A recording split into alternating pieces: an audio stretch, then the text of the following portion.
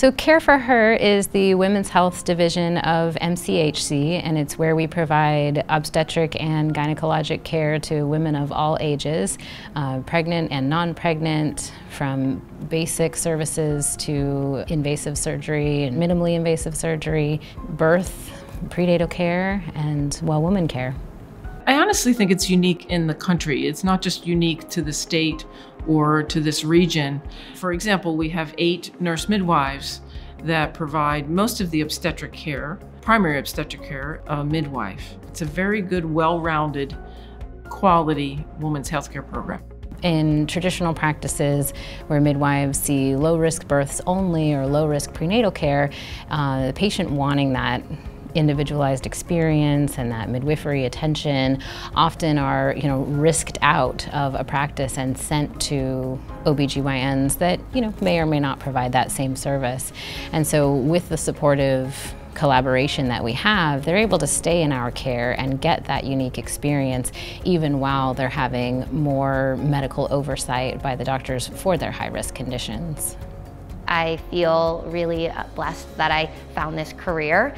The job here is really unique in that we get to be the first provider that the patient sees and works with, and all of our patients, whether they be low risk or high risk, they get midwifery care, which we know the outcomes, the evidence shows that there's better outcomes for women with vaginal birth, with breastfeeding rates, with reduced risk of postpartum depression when they get midwifery care.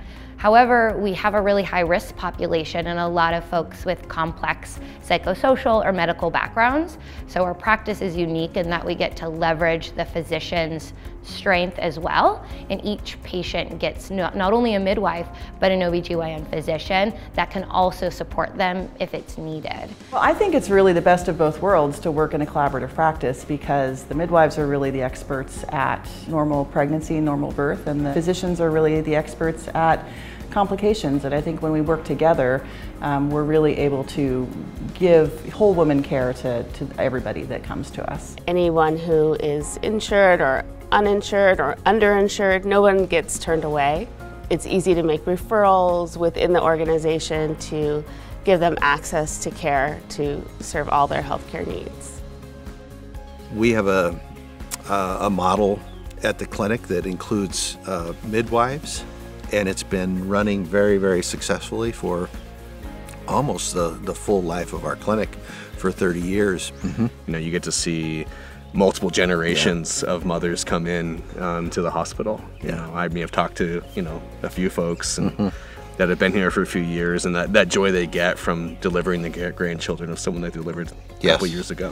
What we do in our field is quite stressful, so to have each other's back and to help each other when it's needed, it's really welcomed every day.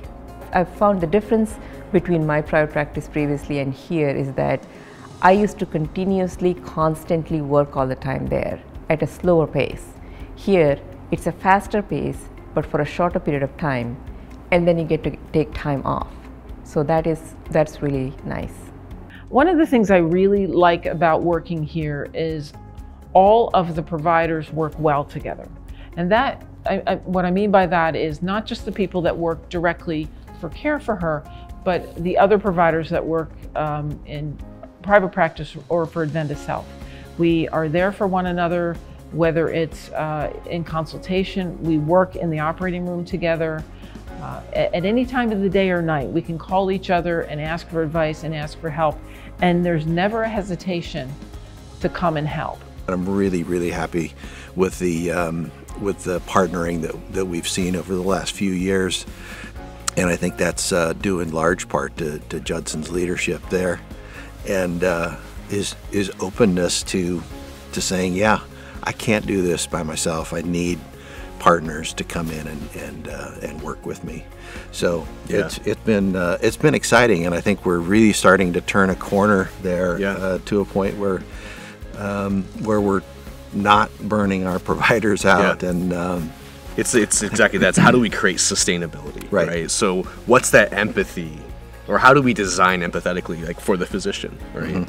So they can have that work-life balance that they need. And the reality is, if we create 2 or 3 or 4 smaller practices in our community, you're creating non-sustainability and vulnerability for those practices. And I think we're on pace for about 900 deliveries this year. In this community, so it's a substantial volume. And what a great place to practice.